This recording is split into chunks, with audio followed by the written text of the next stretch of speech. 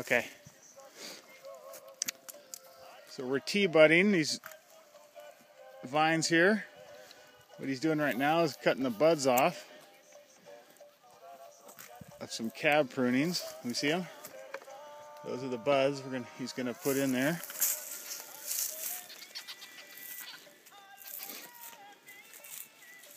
So he cuts his little T-notch.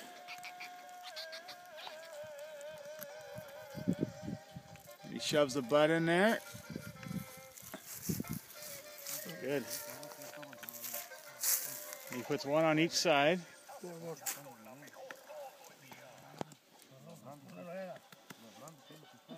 He put two in there, that way if one doesn't go, you got the other one.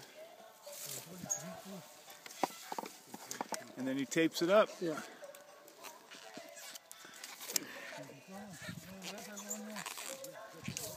These are, this whole block is Merlot, Malbec, and Cab Franc, and we're grafting all over to Cab Sauvignon.